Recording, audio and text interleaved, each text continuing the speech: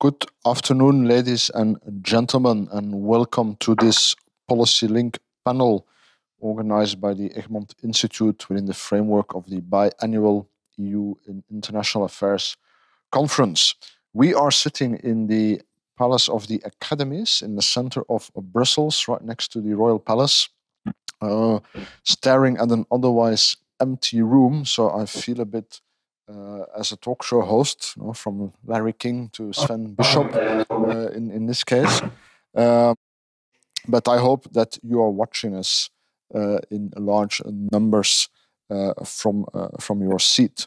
We've titled this panel Charm or Chasm, How to Deal with China. I think for a long time China tried and was very successful actually at charming Europeans, and in a way we still are, certainly if you look at the economic opportunities.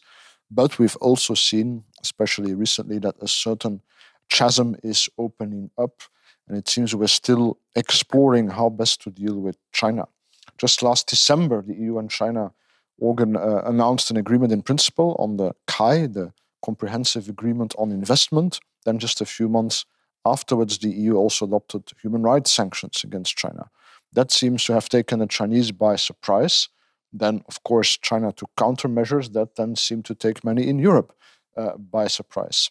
At the same time, while we are debating within the EU how to address China, China increasingly is a topic on the agenda of NATO also. And so the big question here for us is, how do we, Europeans, through the various organizations through which we operate and at the national level, how do we address China? And to enter this very difficult strategic debate, we have a panel of 4 prominent speakers. I will first pass the floor to Dr. Eva Gross. Eva, whom I learned to know first as a fellow academic and was, among others, a professor here at the Vrije Universiteit Brussel. But she's now a policy analyst in the China desk of the European External Action Service. Afterwards, I will pass the floor to Roberto Zadra, who is head of the Global Partnership Division at NATO. And Roberto is sort of the hybrid part within this hybrid conference. So it's a hybrid conference, and the panel as such is hybrid again. But thank you, Roberto, for being able to be with us.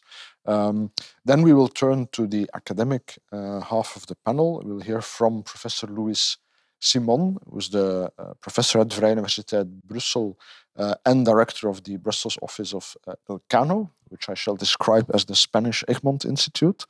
And since his face is hiding behind a mask, we don't know how that makes him feel.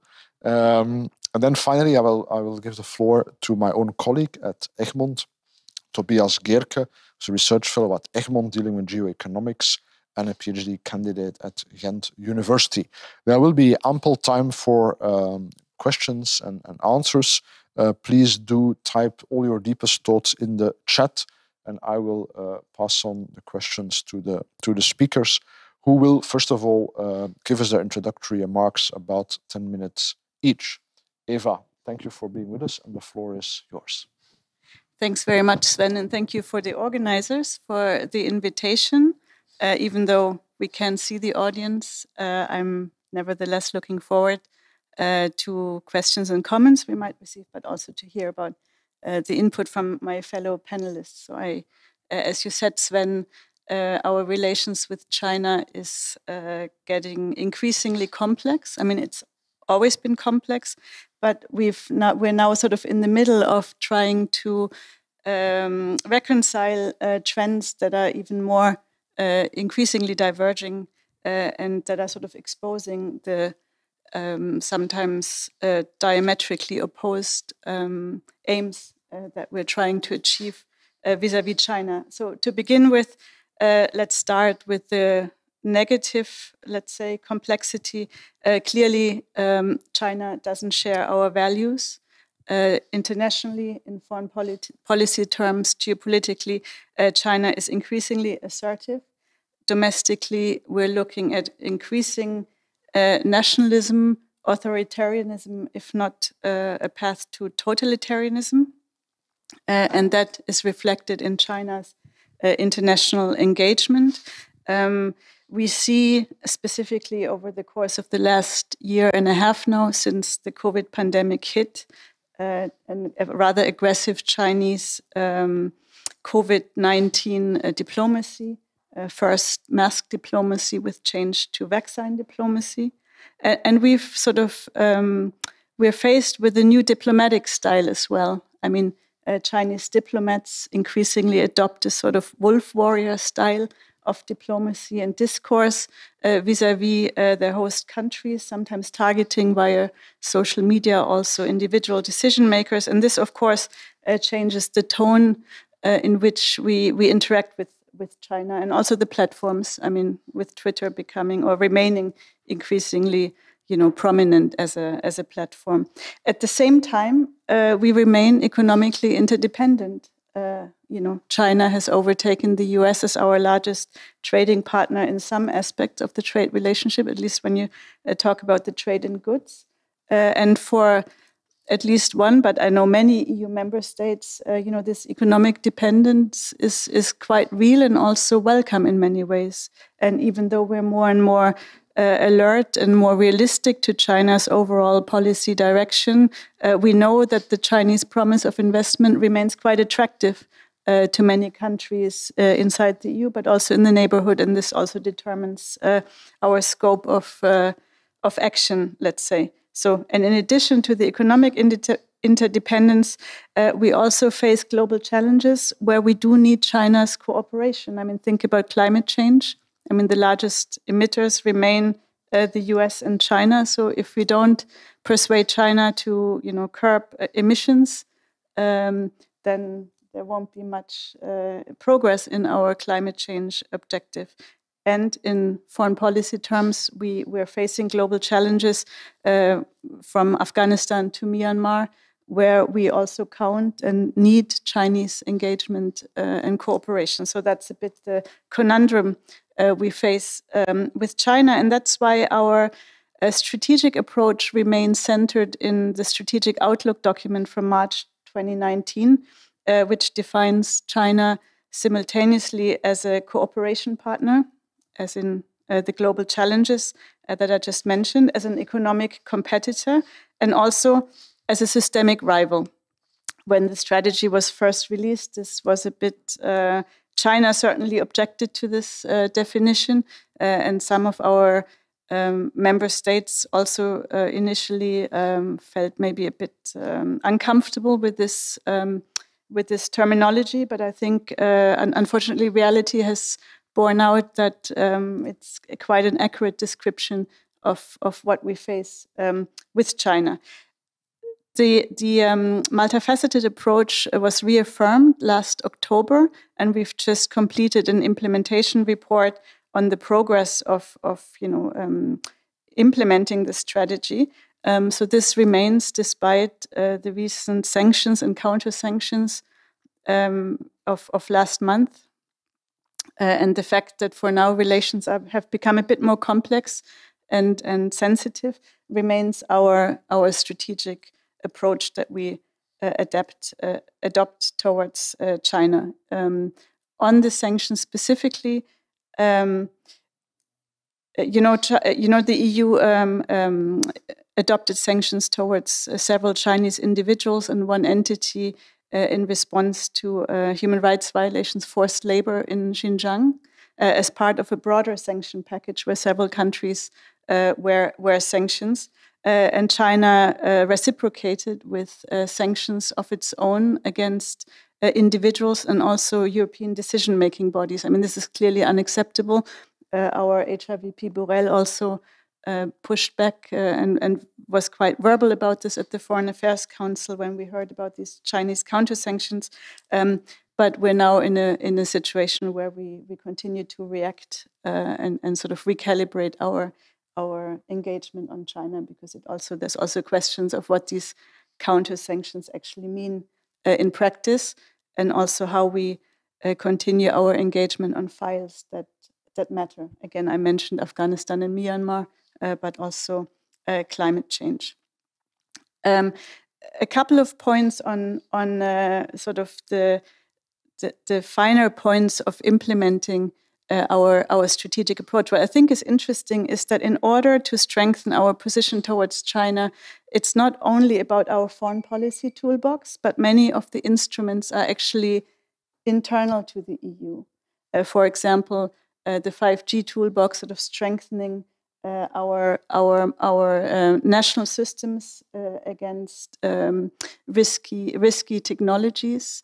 That's homework for the EU to take. Similarly, screening foreign direct investments, again, internal to the EU business, not necessarily an external policy dimension, but nevertheless really key to strengthen the EU's resilience and also protect us, our markets, our member states against Chinese influence and Chinese takeovers of critical industries inside the EU. Because one of the sort of key, let's say, problems in our relationship with China is the lack of reciprocity and also transparency in terms of market access, in terms of open pluralistic systems with China can exploit, but in return, we don't have the same sort of access to the Chinese market to sort of also message the Chinese political system and,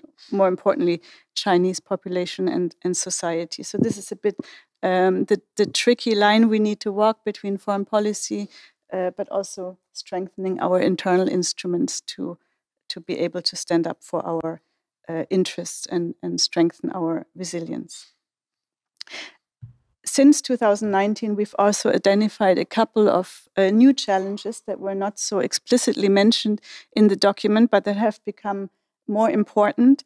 And these are Chinese disinformation and influence taking, specifically in the multilateral system. We've seen this quite clearly with the COVID mask and vaccine diplomacy. We do see more disinformation operations that are sort of instigated by China, and we see also more, let's say, activities in the hybrid and cyber sector that also touch on European interests and clearly on European security. So here is a sort of field that I think is that we will need to look at in more detail going forward. So now, what to do? In addition to our sort of internal stock taking, unity among member states is, of course, one of the key issues. China is quite good at sort of trying to divide and conquer or sort of attack or question EU unity. So this is something we're quite pleased that so far China has not succeeded in sort of dividing EU member states from their commitment to this multifaceted approach, and also to kind of disrupt European solidarity in the face of sort of Chinese, let's say, verbal attacks against individual member states or individual EU citizens. So I think this is something to be explored further. And secondly, and I think maybe that links to the next speaker, it's also about working with others, working with like-minded to sort of emphasize community of values, to think together about how to counter some of Chinese actions or political initiatives, but also how to become better advocates for our pluralistic system, our values, and to think together about how we can induce different behavior on the part of China, because China is not going away. It's too big to ignore. It's only going to get bigger and more influential. It's also adopted strategies and goals that make it quite clear what their global ambitions are. So I think we need to also coordinate and work together to try and induce a change of behavior. Thank you very much, Sven, and I look forward to the next presentations. Thank you indeed, Eva. And as you were talking, our number of participants kept going up, so you're already recruiting support for EU strategy. Over to Roberto for the perspective seen from NATO. Roberto, please. Thanks for having invited me to this event. I'm sorry that I can't be there physically, but as you know, I had to do this for as a precautionary measure. Anyway, so I will use my 10 minutes to address 4 points. First, a short intro, then where we are in NATO with regard to work on China, then third, 2 words on NATO relations with China, and last, I will say a few words on EU-NATO engagements with regard to China. I speak in my capacity as a NATO official. However, I will try to play the Chatham House card to the extent possible by speaking up a little bit on a few occasions. So first of all, intro and background. Let me start by mentioning the 2019 London Summit Declaration, where you know that it stated that the growing influence and international policies present both opportunities and challenges, and that NATO heads of state need to address together. So the message there was that there is an agreement by NATO heads of state that there is a role here also for NATO. Some have observed that our wording was softer than the EU's, which in addition to opportunities and challenges also described China as a systemic rival. To this, I can only say NATO is a military organization, and using the word rival, systemic rival, would have triggered comments about us moving to a Cold War with China. You can observe, of course, that comments about a new Cold War have in the meantime emerged in media and think tanks. That's true, but however, this did not come from NATO. The truth is that while some allies have no difficulty in describing China as a challenge or sometimes even as the most urgent threat, for example, Secretary of State Blinken did so at a speech back in March in NATO headquarters. However, other allies, they want to avoid us going down an avenue where we have an adversarial relationship with China. And the Secretary General has also mentioned that in a number of speeches that he does not want that. Talking about the Secretary General, he's aware that on the one side, he needs to ensure consensus in the alliance. On the other, he also wants to and does push the envelope. So sometimes in public speeches and press conferences, he is, let's say, forward-leaning when it comes to China. For example, in the Raisina dialogue not too long ago, conference organized by India. In any case, irrespective of whether you push the envelope or whether you simply want to reflect consensus, both needs to be done. But allies, in any case, agree that we must be clear-headed about the challenges that come with China's rise. Then I don't know what language we will end up with at the NATO summit that is going to take place in a bit more than 2 weeks from now, on the 14th of June. But the Brussels summit communique will show us all whether we go away from the wording that we have or whether we add some wording. And then, of course, the more important document down the road will be the strategic concept that will be tasked by the summit and then is due for next year. So, second, current work in NATO on China. Last December, in a press conference, the SecGen mentioned that ministers had just agreed a comprehensive report that was done 1 year after the London summit.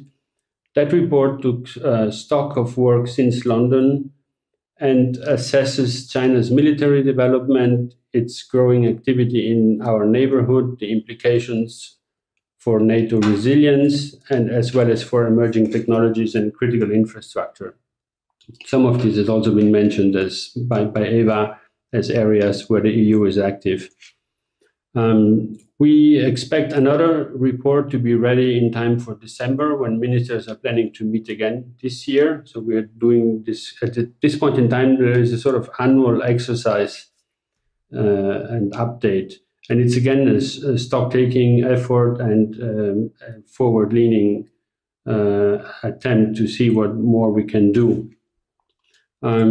What's important when we look at our understanding of China is that there is an increasing convergence of views, not only among NATO allies, but also with our partners. And you know that, for example, 4 of our partners, Australia, Japan, New Zealand, and the Republic of Korea, participated for the first time at the foreign ministerial meeting in December, and also discussed the rise of China with us.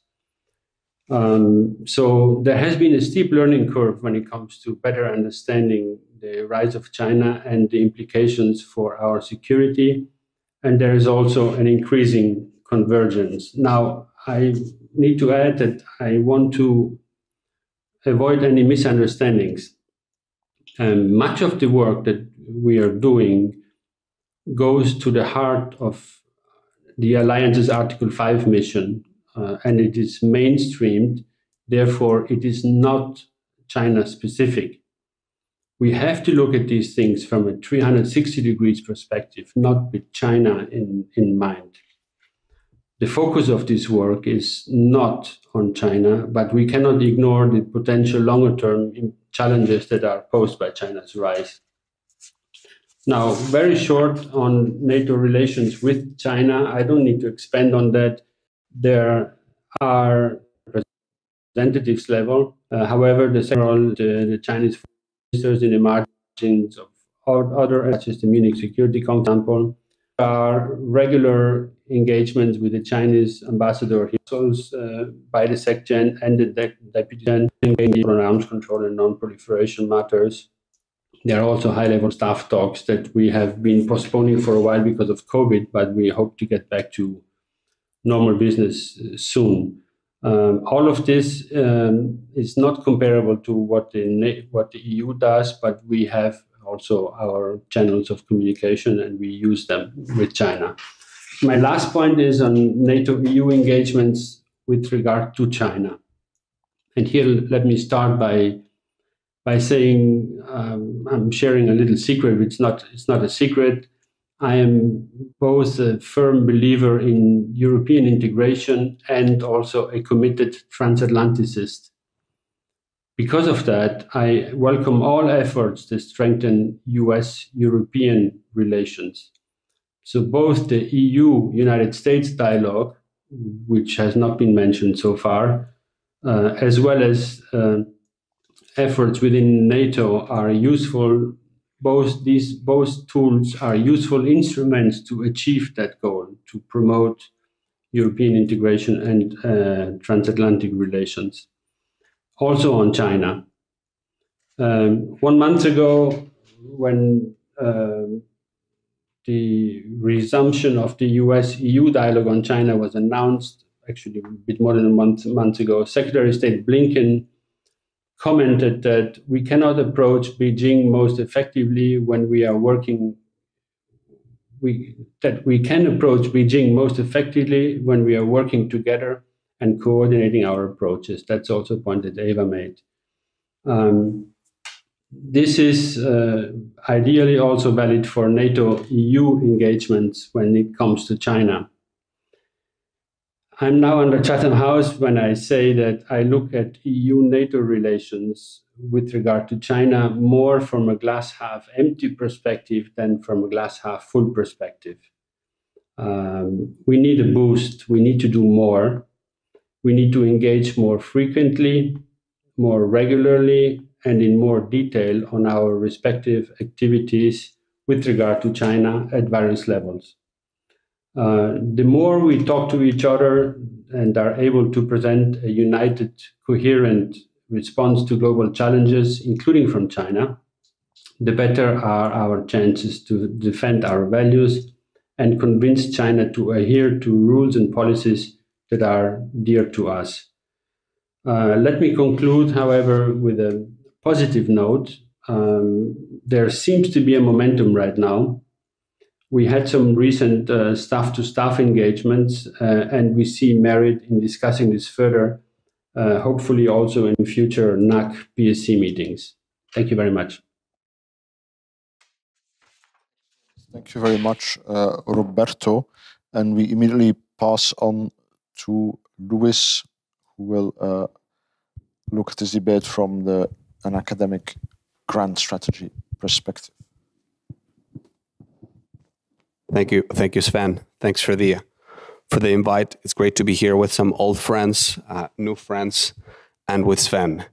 And also good afternoon to the hundreds of thousands of people watching us out there.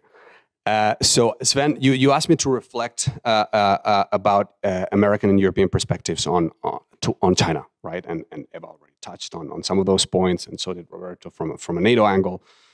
This is, of course, a very timely question because of the upcoming summits, EU-US and NATO in June.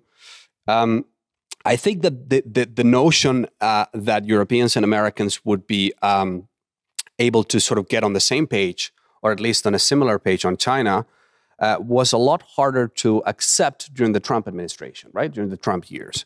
Not least because Trump sort of framed the relationship with China as a sort of naked state-on-state power contest, i.e. China versus the United States. And also because it saw multilateralism and alliances, including the transatlantic relationship actually, as potential liabilities in the context of US competition with China. But the Biden administration seems to have a different approach. It's sort of putting alliances and partnerships at the center of its China policy and at the center of its foreign policy. And it sees multilateralism and the so-called multilateral order and the transatlantic relationship specifically as potential assets in relation to how to deal with China, right? Not as liabilities. It's also sort of casting the China challenge as part of a broader struggle between democracy and autocracy, and not just a naked power contest between China and the United States. And it also acknowledges the potential for cooperation with China on a number of things, like climate or the fight against pandemics or other foreign policy files that Eva touched on earlier, right? So this new US approach is much more in line with European sensitivities, it seems to me. So I think we're likely to see convergence. In fact, we're already seeing convergence on the China file. But there are also some differences still that remain. If we take, for instance, the concept of multilateralism, my sense is that the Biden administration keeps emphasizing, right? My sense is that the Biden administration, while the Biden administration is committed to multilateralism, its strong emphasis on democracy versus autocracy sort of de facto entails a prioritization of minilaterals rather than multilateral venues, right? Minilateral fora like the Quad with democracies. And that sort of clashes with the more expansive definition of multilateralism that the EU has traditionally had, which also includes where everybody fits in, where you get to talk to everybody in multilateral venues, including China and including Russia. And I think a good example of what I'm talking about is the Biden administration's sort of renewed emphasis on the Quad and all those different Quad plus constellations, but also its growing interest in the G7 format. So I think there are several examples of this sort of minilateral bent, if you will. So I would argue that the Biden administration has a more instrumental and strategic approach towards multilateralism. So it sees it as potentially instrumental to advancing US values, in this case, the democracy piece, and interests, in this case, US interests in competition with China. But the EU has traditionally seen multilateralism as an end in itself. And I wonder to what extent this is changing. Maybe we can get into a conversation on that. You could argue, I guess, and I would argue that in some ways the EU or some parts of the EU are still stuck in some sort of 1990s paradigm and may not have come to grips with the idea that there is an inherent tension between preserving the multilateral system as we know it, as it is, and this return of great power competition that the executive vice president was alluding to earlier in the keynote speech, right? And you can, of course, see that you can, of course, say or argue, as some people do, that multilateralism is part of the EU's DNA, right? In the sense that the EU itself is a multilateral entity. But I would be, and that's true, but I would be careful about projecting that idea externally, because in an internal EU context, multilateralism is not unconditional. It does not come above everything else. A number of core values, such as democracy and the existence of an economic level playing field, are a precondition for multilateralism within Europe. So it's not clear to me whether it still makes sense for the EU to embrace multilateralism as a sort of overarching frame of reference in its foreign policy, as it has done in the past, especially as it becomes more and more clear that multilateral institutions and arenas are becoming are becoming sort of arenas of great power competition, and that an expansive definition of multilateralism, meaning one encompassing China but also Russia, clashes more and more frontally with the promotion of some European values, like democracy or economic openness and reciprocity, for instance, in the case of China. So I understand how trying to preserve multilateral institutions and norms is important, but not at any cost. So I guess it's about how to prioritize between different foreign policy objectives while recognizing tensions. And I think we're already seeing some of those tensions come to the fore, for instance, through the CAI ratification process, right? I guess another issue is that while the Biden administration sort of recognizes the potential for cooperation with China on some issues, it still sees the relationship as predominantly competitive, right? And Biden himself, President Biden himself, has alluded to extreme competition and the fact that we should expect extreme competition between the United States and China. I think this is less the case for the EU, which sort of recognizes the existence of points of friction with China, but still makes an effort to try and frame the relationship in cooperative terms. Although it seems to me, and also listening to the Vice President earlier, that space for cooperation may be narrowing a little bit. But still, I think it has a stronger role in the EU's narrative than it does in the American narrative, cooperation, when it comes to China.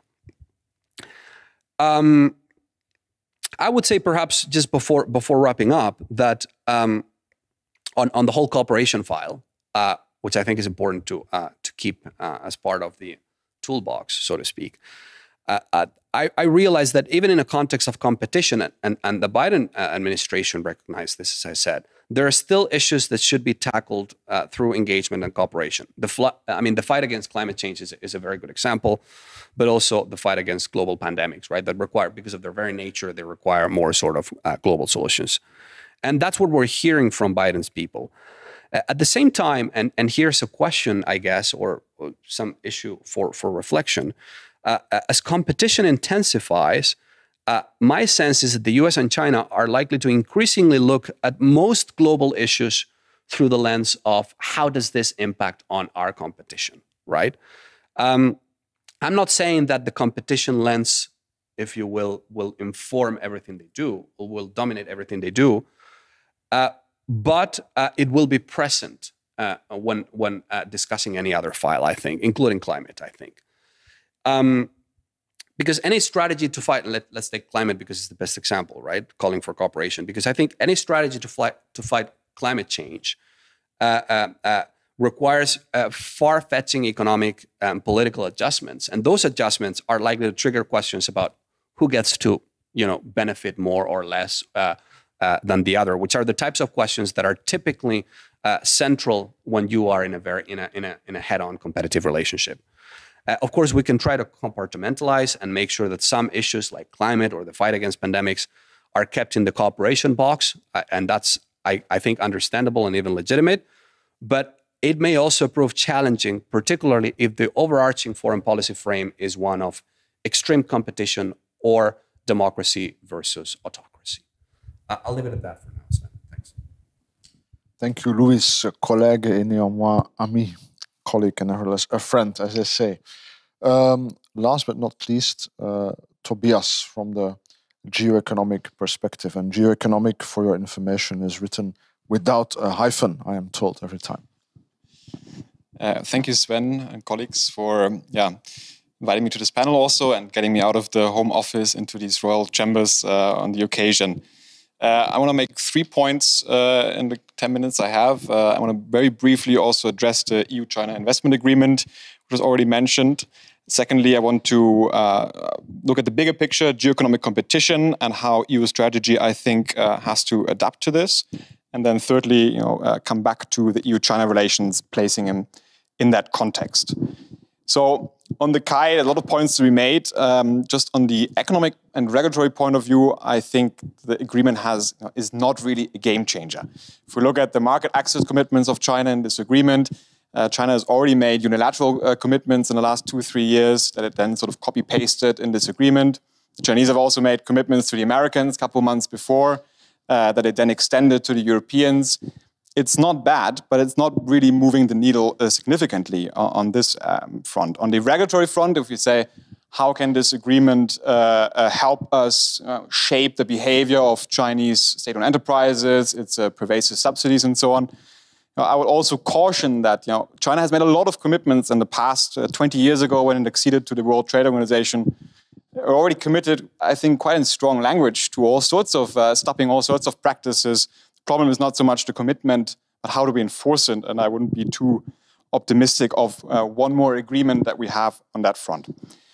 But that's, of course, only the strategic, the economic dimension. There's, of course, also a strategic and certainly a normative dimension. But in the interest of time, if there's interest, maybe we can come back to it. Because, of course, the agreement is now in the deep freezer. And whether or not the Chinese will leave the sanctions or renounce the sanctions, I think we Europeans would, I think, be well advised to move beyond this KAI rather quickly. Because in the end, it's just one instrument, I believe, out of many that the European Union has to muster to position itself in this geoeconomic competition.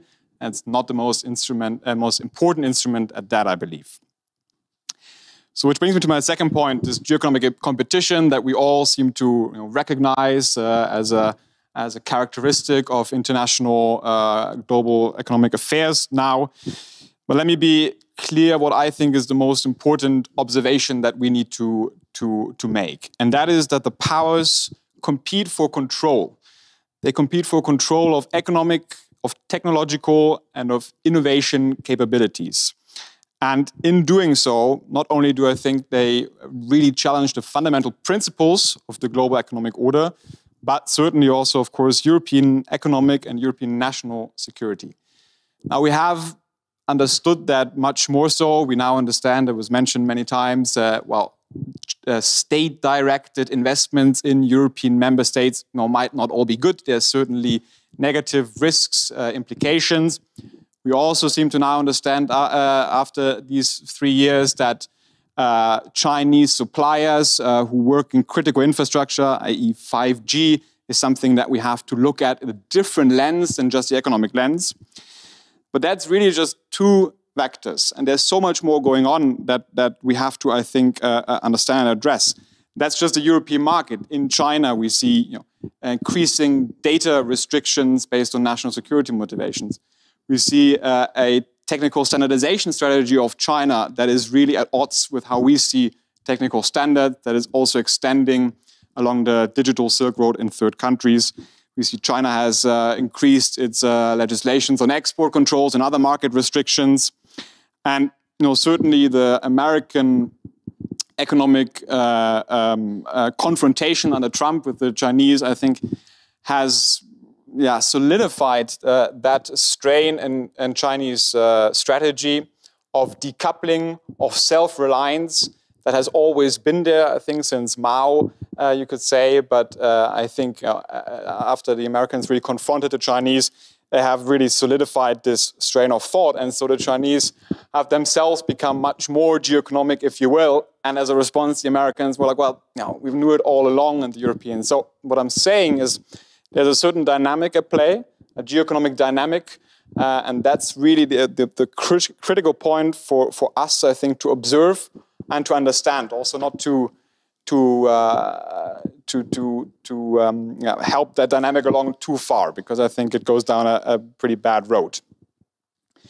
So European strategy, I think, that's where we have to address it. I think 4 key objectives for a European geoeconomic strategy, if we want to have one, would be that. First of all, ensure, of course, a fair competition for European companies at home and abroad, the classic level playing field. That's something that the Commission has been doing since its birth, and it's become much more assertive at that. But that's only one part. I think, secondly, we have to protect certain critical capabilities. We thirdly also have to promote certain critical capabilities. And fourthly, project also European norms, standards, and a vision, I believe. And the key is, of course, here the word critical. What is really critical to us? And that's, to me, the key debate we have to have as the baseline or as the foundation to any strategy. That's a debate that has started already. We were having this debate, definitely here in Brussels. The Commission has come up with all sorts of communications and so on what are critical goods, what are potentially vulnerable supply chains that feed input to the stuff we need to become green, to become digital. The Commission has also said, well, we would like to set up a critical technology observatory to analyze what are the emerging technologies that we have to understand, whether there are vulnerabilities, whether we have access to them also in the future. And the debate is also ongoing at the member state level. I think most interestingly is when member states adopt national screen legislations. It's not just some law they adopt and voila, that's it. But really, I think it has been kickstarting a national debates on what are actually the critical things we need to protect. And there has been quite a progression in many member states from very broad understandings that, well, of course, it's the ports and the airports and the energy grids and so on, to now very narrow and forward-looking conceptualizations. There are certain emerging technologies which have various applications that might bring vulnerabilities to our economic systems, to our democratic systems. So there's a lot of development. And I think here there is more to do, though. We have to set up, I think, in Europe some sort of structures to not only reacting to, well, now we know 5G is something we have to react to. We have to react to Chinese investments that are already in Europe. But there will be more things to come, and getting ready for these future things will be, I think, important. So there's a certain governance aspect, I think, for the EU to set up new governance structures with member states, with the Commission, with experts that can more proactively address these issues that are at the nexus of technological, economic, and security vulnerabilities. Finally, let me say one thing about how the EU-China relation question comes in here, maybe. And yeah, the debate on China partner, competitor, rival is, of course, very interesting, but it's not really operational at all. Because when exactly is it then a competitor? When is it a rival? It's very easy to have it all three at the same time, and then you can say, well, now it's a partner, maybe now it's a rival. But yeah, in fact, maybe it is like this, because in the end, if we look at the very specific issues, if we build a strategy or an affair with China on the issue-specific questions, then I think it's always a mix of offensive, of defensive, as Eva said, of foreign policy, of national domestic policy, of multilateral, of bilateral, and of unilateral efforts. And there's lots of examples, I think, where this is already happening. One issue is right now, I think, how do we cooperate? Well, how do we continue to cooperate with China on science and innovation? There's lots of issues on the table: the protection of intellectual property, the illegal transfer of technology, the transfer of know-how, and so on. So how do we address this? And I think the Commission has really changed, or the EU as a whole has changed its strategy from one that was primarily maybe multilateral. It has launched a case at WTO in 2018, for example, to clarify what are the rules on forced technology transfer. Ideally, the World Trade Organization would come up with a clarification, what is allowed, and also with enforcement tools. But at the same time, the EU has engaged in a bilateral negotiation with the Chinese and a joint framework on science and cooperation, where it tries to also set red lines. This is where we can cooperate. This is what we need. These are the norms we need to agree on. This is the transparency we need to agree on. And finally, it has done a lot on the unilateral front. Most recently, the EU's Horizon Europe framework, the flagship research program, now with its reform can bar third countries from participating in very critical projects where there is critical technologies that might be developed with an eye to China, of course. So yeah, in the end, there is, I think, this is just one example I find out of the many where actually on all fronts we can build an issue-specific China strategy. Yeah, finally, let me just conclude that I think in recent 2-3 years there's been a lot of focus on the protection front of how do we protect our economic affairs from the vulnerabilities that we have specifically with China. Now it's more about how do we promote the critical capabilities. So a lot of focus, I think, on industrial strategy, on the kind of finance mechanisms we have. But I would also think that the projection part that I highlighted earlier is really the most maybe important one. And there, I think the EU, unfortunately, is still lacking to develop a vision, a foreign policy vision also of how the global economy is changing. We're not the only ones who see this convergence of security, of technological, of digital, of sustainability issues that collide at full speed with economic questions. And so I think that we need to address also in a new kind of foreign economic policy. Unfortunately, the most recent trade strategy came out a few weeks ago, didn't really, I think, capture that and didn't really have an ambition beyond, sort of basic classic trade and investment agreements. So a global connectivity strategy, that's something that's discussed here in Brussels in the back rooms, but no one really cares about yet, is really, I think, where the EU could could address this ambition of projecting also a vision externally. Thank you. Excellent. Thank you, Tobias, and thank you again, all four of you. Were this an actual talk show, we would now have a little musical interlude by the House Orchestra, maybe something for the next edition. Absent that, let me pick up the questions that are coming in through the chat. I'll give you 3 of them, and feel free, of course, to pick and choose. From Mr. Sohrab Sadodin, who's at the University of Tehran. Interesting question, very concrete. Did the CAI hurt transatlantic agreement when it comes to China? Question from Epaminondas Tripkos, one of our students at VUB, who asked whether the reason that we are so confused in a way is that we don't have a clear long-term strategy and China has. We specifically ask whether China strategy is building communism. Personally, I think they've long abandoned that. But in a way, it's irrelevant. But do they have a long-term strategy, and have we not? And is that the cause of our troubles?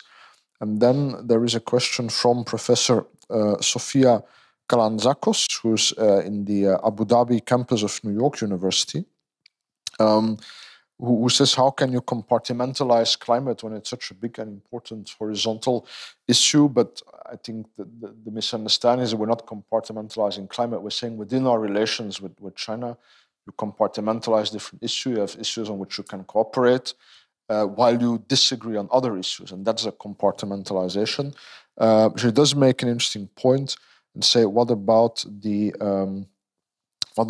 developing world? Is it just, will everything be settled by how the big players deal with this? I'm paraphrasing here, or how does the rest of the world come into that?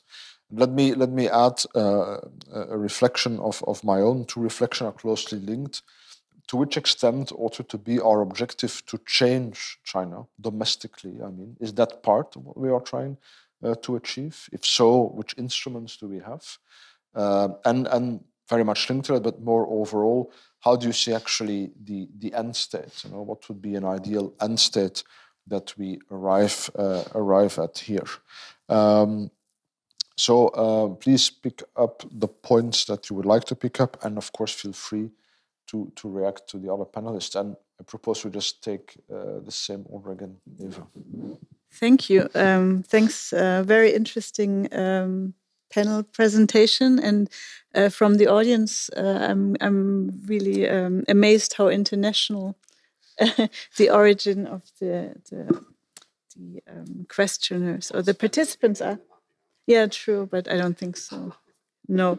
Let me react to a few of them. So I don't think Kai heard the transatlantic relations. I know there were maybe expectations from the US side that we would wait. But on the other hand, well, we had 4 years of a rather uncooperative US administration, and also maybe in the view of some high-level EU and member state official, a unique opportunity to conclude negotiations in what had been a sort of long-ranging and difficult negotiation process. And in a way, China is very focused on its own relationship with the US, and sometimes the relationship towards the EU or the behavior towards the EU is sort of a consequence of objectives that China has towards the US. So I think there was a feeling that the moment was right to conclude the Kai negotiations before things change again. So I think, and I think Washington also understood that. And on Luis's point on multilateralism and how the US views China, I think what was interesting also during the Trump years that I think we have very similar analysis and conclusions on what China does and what the potential implications are. We just have differed on the policies in response to that. And I think the continuity between the Trump and the Biden administration is that China is a bipartisan issue in the US. So there's very little disagreement on what the rise of China represents for the US. But it's also true that the tone has changed quite dramatically since the change of administration. 2 points here. I wanted to just sort of highlight that, I think China, one of the objectives we have, and I think we feel quite strongly, and I think also on the other side of the Atlantic, that our approach differs from China to Russia, also because with China we have a very multifaceted relationship, and we talk and we try and find ways of engagement and cooperation, which is quite different to where we are at the moment with Russia. And I think there's a sort of also realization that we would not want our relations with China to go down the road of our current relations with Russia. I think that's a value that we attach to our EU-China relationship, and I think that's also worth remembering. And then just on the multilateral issue, I think beyond how the US and the EU view multilateralism and what our priorities are for that, I think what's also quite interesting, and here the return of the US to multilateralism, to the UN Security Council, is really important, because China sort of took advantage of this transatlantic absence. And we've seen sort of significant engagement by China on personnel issues in the UN, on trying to sort of subvert certain multilateral bodies to sort of prevent statements on human rights, for example, to sort of undermine sort of multilateral norms, or sort of using the UN to promote their own multilateral norms, for example. So I think beyond the question of do we stick to multilateralism or not, it's also how do we define multilateralism, and how do we ensure that the multilateral system and the norms we've created remain true to their origins, rather than become changed and amended by Chinese, specifically Chinese. I mean, China is not the only actor in the UN that's sometimes promoting different values and has different conceptions of human rights, for example. But again, being the biggest player and a Security Council member, it's of some consequence what they do. So I think I would look at this multilateral question also from that angle. On connectivity, and that relates, I think, to the question of the developing world. I think this Chinese foreign policy vision of Belt and Road and sort of creating added value and investment along also in developing countries is something that I think the Europe's approach to connectivity, which yes, we've outlined in the connectivity strategy to Asia, but of course the idea behind it is also goes global. That what we're trying to communicate also to developing countries is that any investment from a third country or infrastructure project should be sustainable and to the benefit of the country involved, not to the country that makes the investment. So we're trying very increasingly hard. I mean, we have tried, and maybe it's also a question of communicating that in forums like here, that our approach to connectivity also has a global idea behind it, and also in the sense of creating sustainable investments, infrastructure project standards that are to the benefit of the countries involved, and that's how we address developing countries in this EU-China relations. Thanks. In a question that I think is mostly addressed to you, came in from Dr. Scott Brown at University of Dundee about the 17+1, and he asks, do we think it's about to unravel now that I think Lithuania is the first country to leave the 17+1?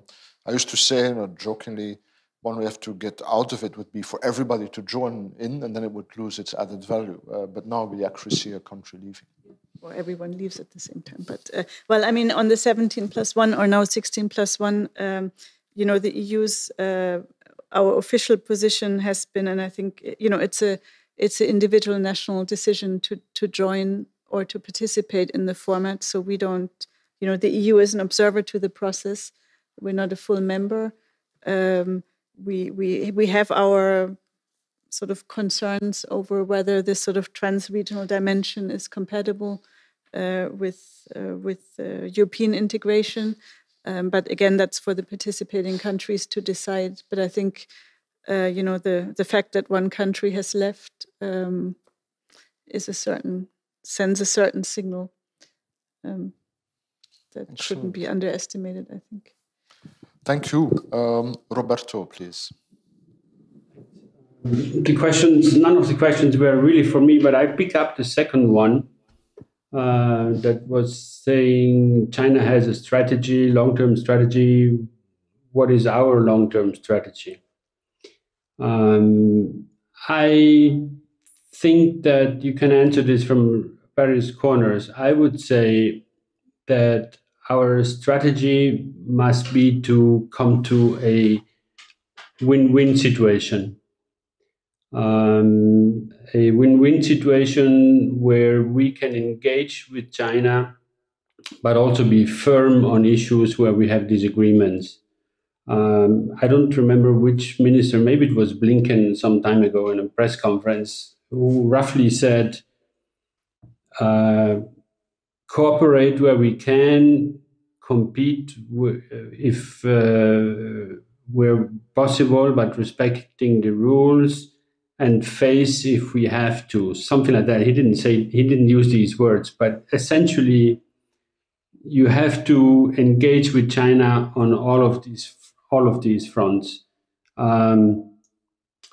One observation, and so the strategy long term should be to come to a situation where we can cooperate together, but also we have to be firm and defending our values, our rules. There is a competition of what is the rules-based order now. You've seen that in the press. We talk about an international rules-based order. When I say we, it's not NATO, it's all of us. And they say, what rules-based order? Yours? So there is even a discussion on that. But one comment that is also triggered by what Eva said, I would argue that we need to be careful not to put China and Russia into one basket. Yes, there are commonalities on a number of points. For example, in the opposition to what we think is the rules-based order, the international rules-based order, and a number of other issues. However, there are also differences between both. And for example, you sometimes hear, when it comes to Russia, you sometimes hear comments about wedge driving. You hear comments about Russia trying to divide us when it comes to developing responses. What we need to do, on the other hand, is we need to be careful not to bring them together. They are not a unity. There are differences between both countries. There's a different interdependence that we have with these two countries. We should not put them into the same basket. There have been lots of articles about addressing the question, who lost Russia? I don't want to see a scenario in the future where we look back and say, who lost China? So we need to look at this also from a win-win perspective, or at least looking at that as a strategic outcome longer term. Thanks. Thank you, Roberto. Well, that was the question in the US, of course, after the creation of the People's Republic in '49, who lost China. Unwittingly, you answered the question by a colleague, Professor Tom Zaar from Antwerp, who said exactly that. Should we not be careful not to put China and Russia in the same basket? So that was perfect on your part. Thank you, Luis, please.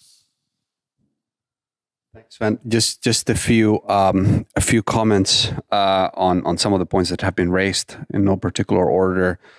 Well, first, I take Eva's sort of point on multilateralism. I think you're right. There's an element of that, the U.S. coming back and sort of checking China's influence, or the influence that China sort of managed to accumulate during the Trump years. I think that's right. I do still see sort of like a preference towards more unilateral fora, but let's see how that evolves. I also agree with Eva that the notion that China as a competitor is a bipartisan one in the United States, and I think this is actually very relevant. In fact, I think it seems to me that Biden is actually more focused on China even than Trump was, right? And if you look at the interim national strategic guidance, China is much more clearly prioritized over Russia than it was in Trump's 2017 national security strategy, where both were sort of labeled as long-term strategic competitors. There was an implicit prioritization of China, but explicitly, at least, they were sort of put at the same level in terms of the challenge they put to the U.S. Whereas now in Biden's interim national strategic guidance, China is clearly put on top. And there's language, I can't remember the exact language, but something along the lines of China is the only country that is in a position to sustain a long-term challenge to the international order. On the Kai question, just to add a different perspective to Eva's, to try and bring in the what I've heard from American colleagues is that their perception from Biden's people and entourage is typically, well, yes, there was an opportunity because of Biden's election, and the Chinese thought that they needed to preempt a potential transatlantic alignment on China. So they sort of became more open to negotiate certain points that had been blocked in the past. So they were actually trying to drive a wedge between Europe and America. And this European argument that the Americans were not consulting us when they were negotiating with China, what Biden people said, yes, but that was Trump. And our point precisely was to change that. And you didn't make it easy for us with that sort of early present into the Biden administration, right? That's sort of what I've heard from Biden's people on that. Now it's true that it seems to be bringing the two sides together, right? Because of the deep freeze of Kai, because of values, and I think this links to a broader point, which is that by linking China to the values conversation and to democracy versus autocracy, it's going to be a lot easier for the U.S. To get traction with Europeans on China, and we've seen it with human rights. Trump didn't play that card. In fact, quite the opposite. He was reluctant to play the values card, which ironically is an effective one in terms of bringing Europeans closer on China. Now, on your question, Sven, should we change China? I think there are two elements to that question. To that question, the first, well, in my mind, I'm sure there are many more. First is that realistic? Probably not. Probably not, right? I mean, in fact, the U.S. narrative for way too long has been like, by bringing China into the international system and cooperating with them and turning them into a responsible stakeholder, this well-known expression, that will trigger long-term economic and political reform in China, and they will be more in line economically and politically. Well, we know that hasn't happened, right? So then, how do you do it? So the first question is it realistic? My sense is probably not. And the second element of that question is, my sense is that it would be too escalatory, right? That would be perceived as offensive, right? You're trying to toy with their domestic political system. So there's a debate, I understand, in the United States about this, right? As in, should you keep it to balancing / containment? Although that's a word that people don't want to use in a China context. But should you keep it defensive and to balancing, or should you go on the offensive? And that's about promoting democracy within China and so on. It's a strategy, but I think it would be quite escalatory. So you need to be prepared to deal with the consequences of that. Could you argue then to push a little bit that, how to say, many in the EU who push to put human rights front and center of our China policy perhaps are not aware of how escalatory that actually is? That's my sense, but perhaps Eva differs. Yeah, please. And the EU is playing an offensive strategy. No, I think kudos to you that to argue that changing China or reaching a domestic change is possible. I mean, my reaction to that was, the Chinese system, social media space, journalism space is closed. I mean, we have fewer and fewer European or even US, let's say Western quote-unquote journalists that are able to visit China, researching China, traveling to China on a sort of people-to-people track is becoming increasingly difficult. So I think even if we wanted to kind of reaching the Chinese population, is quite limited in what we can do. So, and I think that sort of narrows even to me abstract thinking of would we want to change Chinese society or not. I mean, clearly it's something the political system is trying its best to avoid. It's afraid of. So I think we're better off trying to shape international behavior. And some of this behavior, I think, touches probably also on domestic issues. But I think if we were just in terms of strategy, targeting domestic change, we would. I think this would backfire quite badly because we see what the reaction is. And I guess we're trying to change domestic behavior in terms of forced labor and forced sterilization in Xinjiang, and that's I think a priority, but quite difficult. That would be my position. Thank you, Tobias, please. Yeah, thanks. Let me also give my 2 cents on the Kai question. Of course, I cannot judge how some people in the American government might feel about this, but it would be, I find, silly if it would upset transatlantic relations, because, let's look at what is there. There is the phase 1 agreement that, sure, Trump negotiated, but it's an incredibly one-sided agreement that puts Europe at a major disadvantage. It's a terrible agreement, But if Biden administration would be really about a new leadership on China, why wouldn't they renounce this agreement? They won't, because it's it's incredibly one-sided. If the Americans would renounce, I think I would have no problem with the Europeans also renouncing on that basis, on a transatlantic partnership, the CAI. But of course, it won't happen. And nothing in this CAI, I think, restricts transatlantic cooperation in any sense. First of all, much of this agreement is based on most favored nations. So all the good stuff that the Europeans get, most other countries, the Japanese, the Koreans, the Americans, get as well.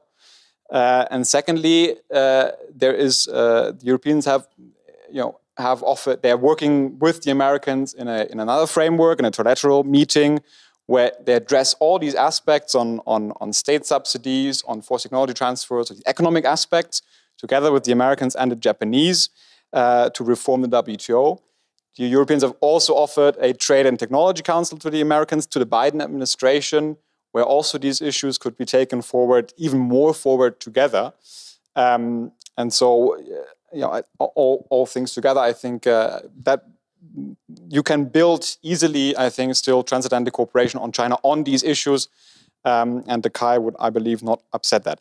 Let me try also a few thoughts on this climate question on China, because we all seem to agree always that what do we cooperate with the Chinese again on? It's always climate. And yeah, sure, we have to cooperate, right? There are many international climate issues that obviously we have to cooperate. The Paris Agreement was one, updating the Paris Agreement, etc. But at the core, I think we also have to compete. We're already doing it. The Chinese recognize this. I think also the Europeans recognize this in driving new technological development and pushing money into green technologies and to setting the standards of becoming the global player in these technologies is a hardcore competition for leadership. And the Chinese, if you look at what the strategic critical sectors they have identified, I think 5 out of 10 or something are emerging or green climate issues, from electric cars to batteries, etc. The Europeans the same. The whole industrial policy push, I think, has of course also other issues like semiconductors, microchips. Maybe that's not really about climate per se, but the whole question, we have to develop batteries, we have to develop hydrogen energy. This is, of course, about the climate, but let's face it, this is really about who becomes the leader in these new technologies, and then also, of course, gains the economic spoils from this. So let's not focus, in other words, too much on this. Also, cooperation is necessary. We have to agree on common rules. We have to, we have to make sure that the climate laws in Europe are that they are not disadvantaging us. We have to negotiate with the Chinese and other countries to adopt also strong legislation nationally, of course, and internationally. But it's only one dimension. Thank you. We got an overall question from Jonas Weinberger, or Jonas Weinberger. I don't know whether he's writing from Germany or from the US, which is maybe a good question to lead to final comments. He asked, overall, are we not too reactive? And in a way, you could say that China often sets the tone, right? The whole world is talking about the BRI, and so often a lot of what we do is then seen, at least, as a reaction to the BRI, and that's just one example. So, but if we want to be proactive, then what does that mean? On which topics do we do that? What could we offer to China, but also I would say to other countries to somehow shape the debate again more than we have done in the past. And maybe we can go in reverse order this time. So Tobias, your brilliant last thoughts of the panel, because your real last thoughts are for your tombstone, and that's not for a while yet. Yes, I try to also address this quickly in my first remarks. And yes, I think even though I recognize that on the geoeconomic front there has been a lot of change in the EU, the Commission and the member states have adopted, I think, and are adopting, are in the process of adopting so many more, much more assertive and also unilateral policies. But yeah, almost all of them, I think, are indeed reactive. I gave the examples of investment screening, of 5G technology. Huawei is already in so many countries. Of course, we can still rip them out, but has shown one of the complications is that we have realized this too late. And the costs of doing so are now quite high for some countries. And you know, we can extrapolate that these examples, I think, across the board. That's why I was one of the things to do for Europe is, I think, how do you become more proactive? And yeah, there are, of course, limitations, mostly because many of the competencies, of course, split up between the Commission and the member states, not only on security policy, but I'm thinking of now the push for industrial policy, where there's a lot of development here in Brussels. I think the Commission really wants to. It has published great strategy papers, I find, but it doesn't really have any money. Now, there's now the recovery fund, of course, but that's a one-off. And what after that? You have to always cooperate with the member states, and that's tedious. But I think, at least on some issues, there have to be some sort of different governance set up so we can be more proactive to analyze things that are advanced, like the Commission has proposed, for example, on this critical technology observatory. I don't know how it's going to look like, but it sounds more of a proactive thing. What is coming up in the next years? What might be possible vulnerabilities coming up when new technologies are emerging? And what are possible future issues?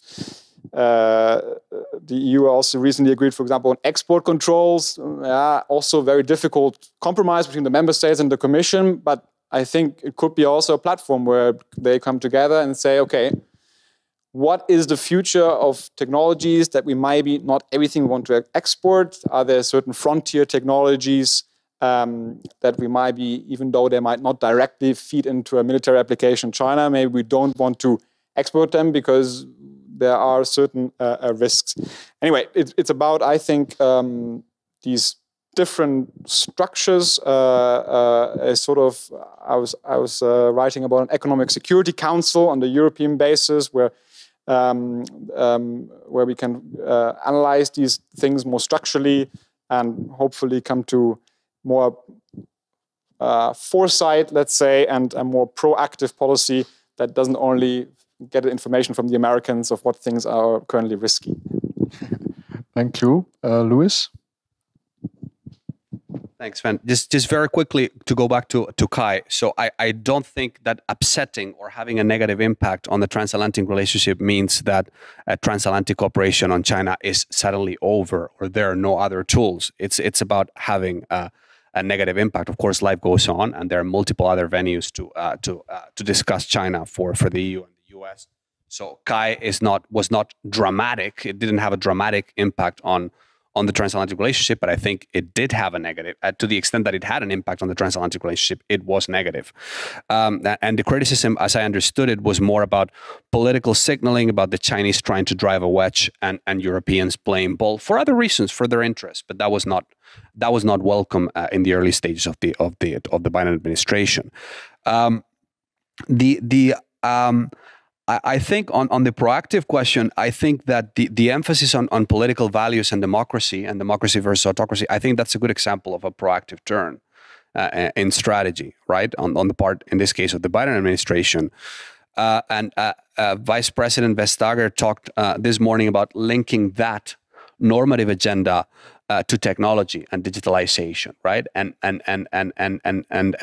seeing them as intrinsically part of the same thing. I think if the US and the EU manage to agree on that, and there are challenges, privacy related and other issues, and get this Transatlantic Trade and Technology Council running, either at the upcoming summit or later on, and bring others around. And the vice presidents also alluded to the importance of that, and the Japanese, the Indians, and so on.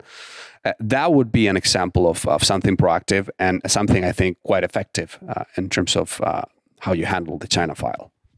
Excellent, thank you. Roberto, please. So I'll just pick up the question whether we are not too reactive overall, and I would say probably yes. You have to look at this from various corners. One is the US reach out to Europe under the Biden administration. It's not for me to comment what the EU is doing, but you will have to tell me whether you are being fast enough in picking this up or whether you're too slow and reactive. I think we are still too slow, and that's why in the beginning I mentioned the glass half empty perspective is the one I prefer to use, because we need to do more. We need to do more when it comes to US-EU relations with regard to China. We need to do more in NATO when it comes to discussing China. We are doing a lot, but we need to do more. And we need to do more and better when it comes to NATO-EU relations, when it comes with regard to China. It cannot be that I read Politico to find out what the EU is doing or the other way around. So we need to do better in having one side of Brussels talking to the other side of Brussels. So maybe I can add to say on the question whether we are too reactive, which means we're slow, too slow. I can only speak for NATO here. It's known that NATO is not a fast-moving animal. It starts to move slowly, but once it is in motion, it keeps going. So I hope that is also valid for for both sides of Brussels. I think it is. And maybe last but not least, maybe we have been right in not being too reactive under the Trump administration, because all of us, that was a different game. It was more challenging to come up with common lines with the Trump administration. As a number of you have mentioned, the tone has now changed. The substance, there is continuity, certainly in Washington, in how to address China, and I welcome that. Let's not forget that the Trump administration, even if it was difficult, I at least acknowledge that it was the time of the wake-up call that we got from Washington when it comes to China. So I think we are now more clear-eyed when it comes to understanding and assessing China than we were before the Trump administration. So I'm not defending or criticizing the Trump administration unduly, but it was during those years that we got the wake-up call in Europe. Thanks. Thank you, Roberto. And finally, Eva, the final word is for you as the embodiment of the Union in this case. Thank you. Well, I wanted to make a final point on the transatlantic issue that we've been discussing so much. The EU-US dialogue on China took place today. The press release has just come out. So I think that's the fact that this has continued from the Trump to the Biden administration, and that it was kind of sort of a first a priority for both sides, I think shows that the damage, the imaginary damage done by the Kai is quite limited. I mean, I think we have a good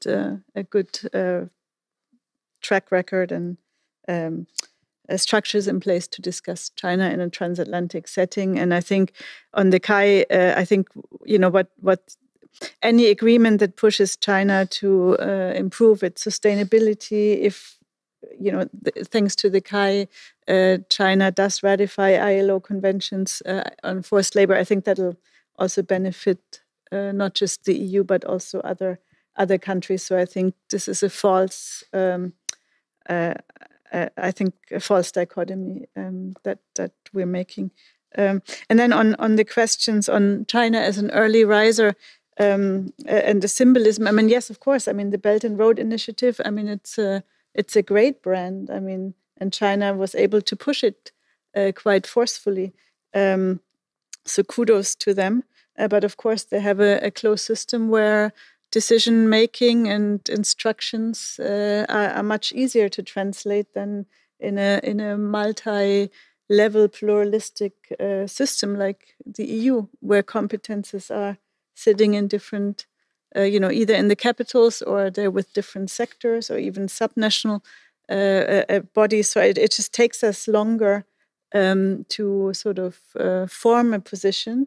But I think, as previous speakers have said, once we've done that, even democracies are quite good at then, implementing them and sort of forming a counterweight to in this case China. So it just, I think, has taken us a little bit some time to develop a realistic approach and to raise the awareness amongst key actors here in Brussels, but also in the capital. But I think now that we've done so, I think we're in a very good position to think about countermeasures. And just lastly, on this multifaceted approach, I think, and we have to get used to the ambiguity and the difficulty of holding several elements at once, even if they're kind of slightly contradictory sometimes. But China is all for a rival, a competitor, a negotiating partner, and a cooperating partner. And I think that's going to be the challenge for us going forward. I think that's a good line to end on, Eva. Even democracies are quite good. Let's make that the conclusion of the panel. Good, yes. Thank you, Eva. Thank you, Roberto, Luis, and Tobias. Thank you in the virtual audience for all the questions also. That concludes our panel. I hope that all of you will also enjoy many of the other panels at this conference. Meanwhile, those of us who are here have earned an alcoholic beverage, and this being one of the first to be enjoyed indoors and collectively, I think we shall do that. Thanks again, and see you in one of the next panels. Thank you.